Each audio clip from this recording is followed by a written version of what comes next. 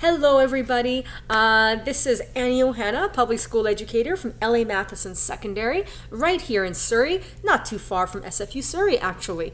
It is my honor to be with you today, although I'm not there in person. I double booked myself. There's an incredible art exhibit in Westminster going on that we have some Summer Pride Week here at Matheson being displayed. So I did have to be there for that. So in any case, I'm still here, if only in spirit and through video. And what I'd like to do is really talk to you about how to handle the ideas of frustration, anxiety, and pressure. And yes, I am in my classroom, and that is very purposeful because I want to come at it from the idea of being a teacher, being in that classroom. And to be clear, that doesn't mean that this can't be possible in the workplace or at home, but definitely something that a lot of youth face is the idea of feeling that pressure when it comes to school, when it comes to that learning process. So that's what I want to focus on today. Part of my talk will also involve a little bit of Aboriginal and Indigenous knowledge. So I do want to acknowledge and recognize that we do stand on the unceded Coast Salish territories, the Kwantlen, Katzie, and Semiahmoo peoples. And that in fact, it's very important to recognize this because just as it is important to recognize the need for mental health and wellness, so too we need to understand that there are solutions. There is knowledge that comes from Indigenous understanding and that we can use that to help us move forward. I also very quickly want to say a huge shout out to Shauna Narayan and the many others that helped plan this day. It's lovely. It's amazing. It's the best thing ever to see just how many people are willing to start having these discussions. So I'm very honored to be part of the day. So I'm going to come at you with four main things. And hopefully you have a handout that I put together that should be there for you. And it looks something, oh, sorry, it's upside down, isn't it? It looks something like this. And something like this. All right. So, excuse me as I look at my notes from time to time. Let's be really honest. You've got to roll with it. Frustration, anxiety, and pressure are not things we can alleviate completely. My argument is that in fact, not only can we not alleviate it completely, but actually, in a positive way, it might be, not always, but it could be a sign that you're about to make progress. You're taking on something new. You're challenging yourself, or something is challenging you. But you're at the doorstep of making progress. And it's just that door that's leading to that frustration, that's leading to that anxiety, that pressure of really not knowing what's on the other side. So I think it's a problem to say that we can somehow make these disappear, because I don't think we can, actually. So we have to roll with it, but in the knowledge that in trying that new concept, in trying something new, in things not always going right, there's a lesson to be learned, and there's progress, and that we are going to be better for it.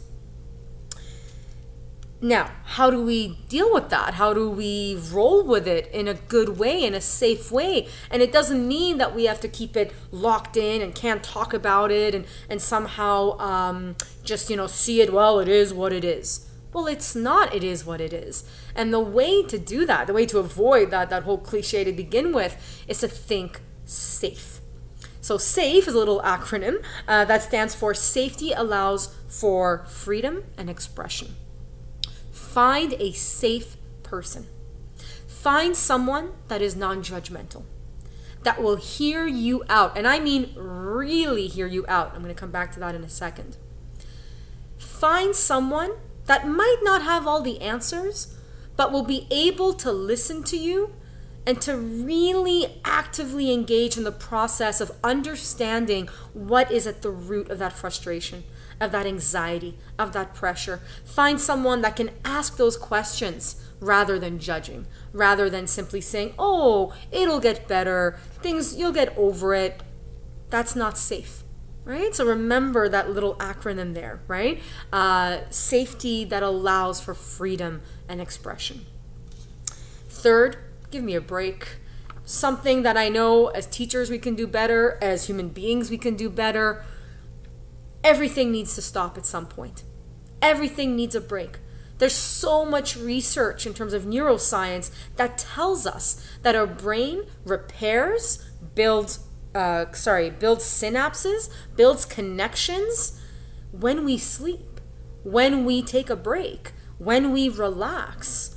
Most of nature cannot go full stop. There are seasons, there are waves, right?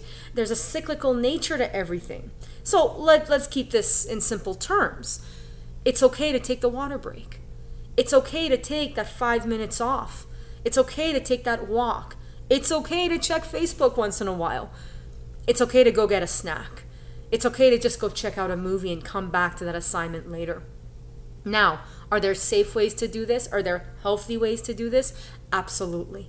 And we always want to try to avoid that frustration and anxiety and pressure that leads to things like substance use, where we have less control. But that being said, it is not lazy. It is not procrastinating. It is not a problem to take a break. So find that mental health break. Find that safe way to do it. Find the way that you enjoy. If that means watching a soccer game or playing a soccer game or just talking with friends, the break, you're going to be all the much better for taking that break.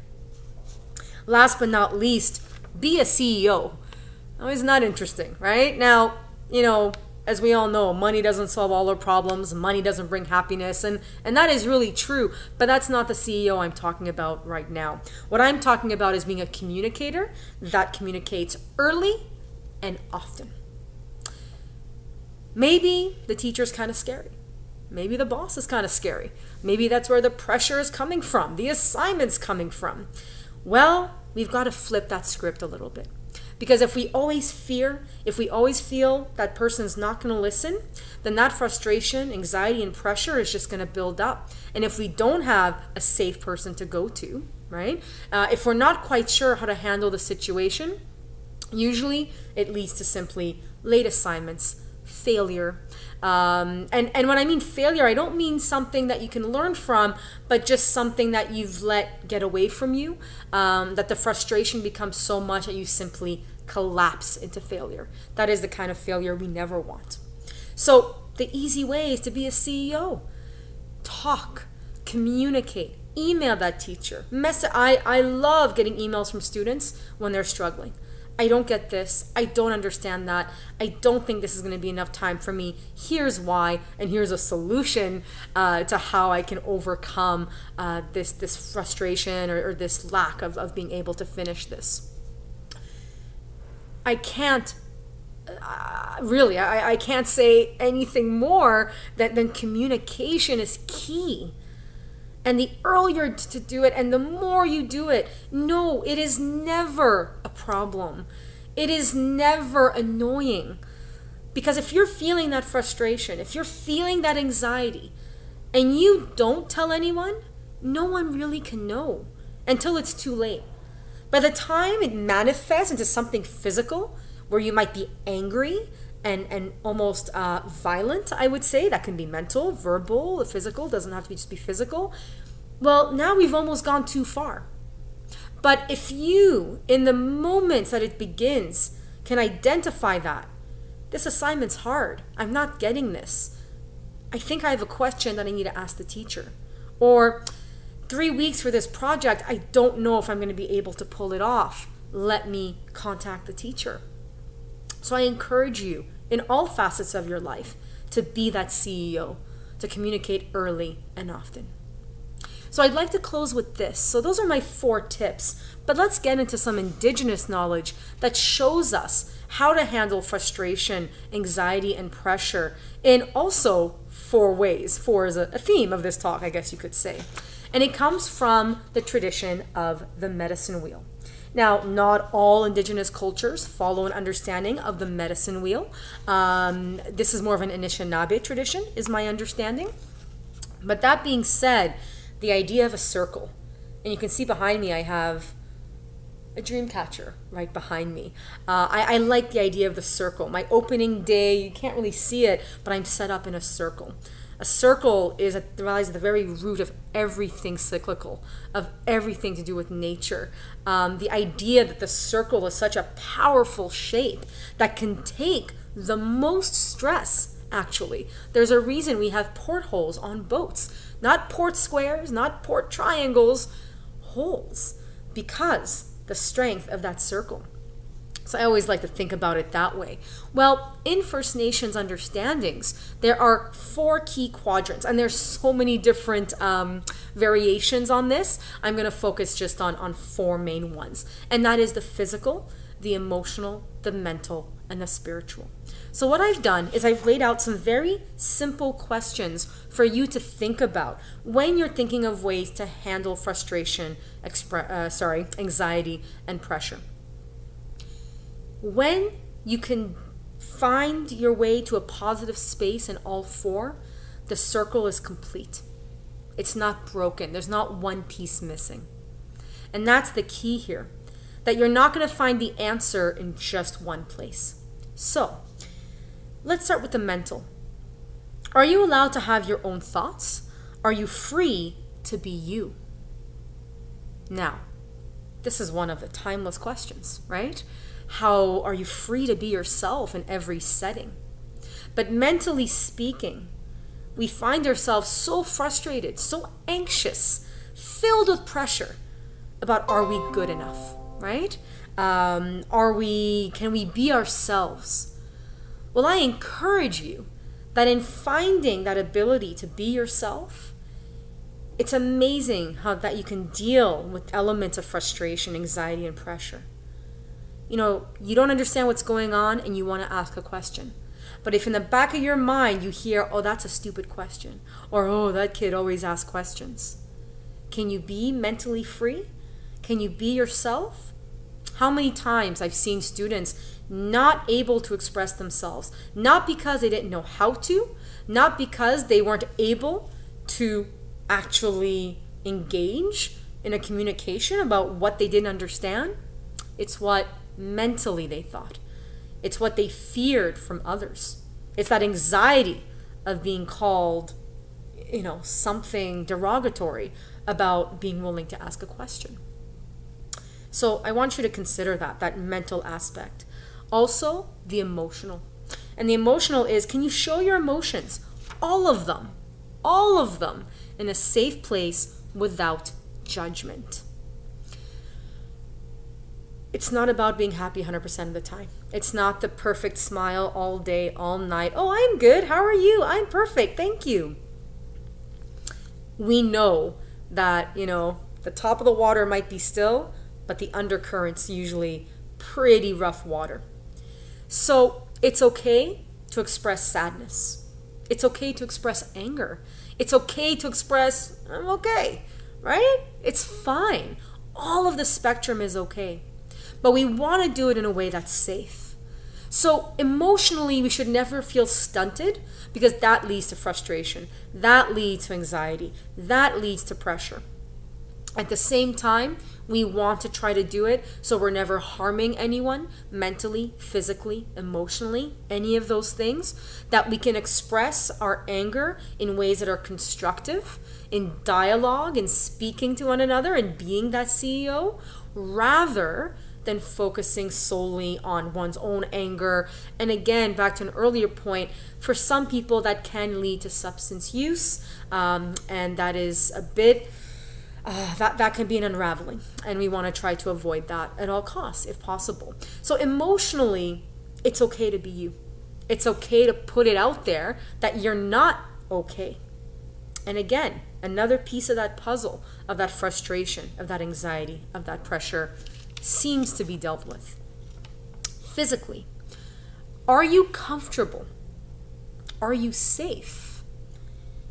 What kind of body language do you use? So this is more, well, it's kind of a double-sided thing here. There's a responsibility, but also an ability to do something.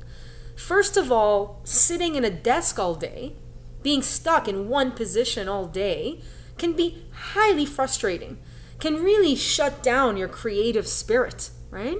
So if you're not comfortable, if you're literally in a space where you feel, frustration and pressure, well, that's certainly not going to allow you to handle it properly. So find that new space. Find somewhere you're comfortable. Change it up a bit. That's a fantastic way to sometimes find yourself a little bit freer, a little bit more able to deal with the situation at hand. Are you safe? Your body language, that's a big one. In negativity, in judgment, there is always frustration, there is always anxiety, and sometimes it's a projection of our own feelings. We don't feel good, so we put it onto others. So I encourage you, if you happen to be that safe person, right, that you need to be able to let the person kind of tell you what's going on without you judging them, without you criticizing through your eyes, without that, kind of cross, back, weird frown going on. That is not helpful, to be honest. And certainly for ourselves, the ability to use our physical being to get out there, to find that mental break, maybe in a physical way, is really amazing. Last but certainly not least is spiritual. And I list spiritual as, can you express your beliefs and values? Can you be free-spirited? This is not about religion. This is more about your spirit, your faith, your spirituality. So literally the idea of being able to express yourself, to be, that's it, to be. Right? To allow that spirit to breathe. You're at work, you're dressed up, or you're at school, and there's the bells, and there's certain things you have to do. Your spirit is in a box. So how can we remove that box? As a teacher, as a fellow student, as a co-worker, as a colleague, what can we do to allow all of us to express ourselves in that spiritual dimension, again, without putting anybody else down, without, one having more power than the other, but rather feeling that we're able to express ourselves. So really, that's it for me. I hope you found this useful. I hope that this Indigenous knowledge can help you find that balance. And I just want to finish with that closing thought of, this is not something we have to hide from. This is not something that is curable. It's something that we have to engage with, and to acknowledge that when we really want to push ourselves forward, when we want to find the better versions of ourselves, we will have those moments. And life certainly will throw you curveballs. The idea is how to handle it and then hit it out of that ballpark. So I wish you all the best in mental health and wellness. I hope you find it in yourself to be that CEO, to find that safe place, and really to understand that we need this, and so too does everybody else. That it's not just about me, myself, and I, but we are a community. So if I want to feel safe, if I want to feel balanced, if I want to be able to handle frustration, anxiety, and pressure, I should be that ally, that advocate that can do the same for somebody else. I wish you all the best, all my relations.